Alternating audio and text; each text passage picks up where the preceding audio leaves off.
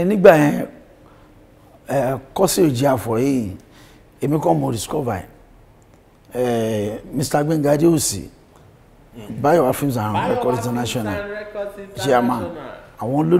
discover ọmọbìnrin yẹn gbà yẹn ọmọbìnrin yẹn ó rìn wá bá wa gbà yẹn ni ó sọ pé òun fẹ́ di star wọ́n wá sọ fún pé àpé àwọn ń ṣiṣẹ́ mi kan lọ́wọ́ pé ó ti ní nǹkan tó lè fi di star already ọmọ yẹn á bèbè kí ló lè fi di star wọ́n wá sọ pé gbogbo nǹkan tó gbé sára iná ló máa sọ ẹ́ di star o pé àwọn boys ò kì í fojú rí nǹkan báyìí o ọmọ yẹn wá ní òun ò mind à ń kọ́ sí ìtẹ́jẹ̀ rí yẹn tó bá jókòó síbi kan láti àárọ̀ títí di alẹ́ ẹ lè má gbọ́ ọ̀rọ̀ ẹyọ kan lẹ́nu ẹ̀ ó quiet gan kò ń ṣe tó máa ń sọ̀rọ̀ ó wà reserved but comes to entertainment or comes to whatever you are taking as your profession you don't just have to take it easy on it if not so kò síbi téèyàn lọ tí wọ́n máa sọ pé wọ́n fẹ́ gentle lórí iṣẹ́ wọn wọ́n á lọ gentle lórí iṣẹ́ àwọn kan wà wọ́n máa gbẹ̀gbẹ́ kọjá but tó bá ti dọ̀rọ̀ pé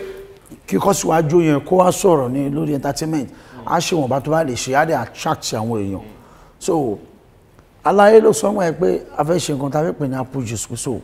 kó wá participate mẹ́ kó wá future nínú ẹ̀ ó tán bọ́lá ọ̀dẹ̀ ṣe sọ di bó ṣe di star nìyẹn Cossy nísìnyí lẹ́kì lọ́mọlọ́mọ lọ ra lé sínsìn ó kàn já é ni ó tún wá láwọn guest gan tó yẹ pé tó yẹ kàn jẹ́ model tó yẹ pé àwọn ọmọ ẹ̀ṣẹ́ wọn fẹ́ lò wọ́n fún iṣẹ́ lásán bóyá 500,000 ló máa ń gbà lórí kankan nu wọn. And that's from our appearance in. Bẹ́ẹ̀ ni o model ni wọn kò ṣe pé bóyá for anything else or what. So any model no so at that time then ṣe yẹn kò ṣe pé ẹ fẹ́ wọn abẹ́ ń bá wọn sùn tó máa ti pé court. Ọlọ́run ọba láàánú gbọ́ mi ò ní nọ́mbà Cossy tí a bá sọ pé mo fẹ́ bá Cossy sọ̀rọ̀ àbó ní ìdí nọ́mbà yẹn or láti get contact ẹ̀ I have to call Mr. Bayowa pé mo ní ìdí nọ́mbà Cossy mo ò ní anything pẹ̀lú ẹ̀ business tó kàn pa á pọ̀ àmọ́ dẹ̀ sọ fún yín èmi kọ́ mo discover ẹ̀ Mr. Gbenga Adeosi no discover ẹ̀ ó ti yé.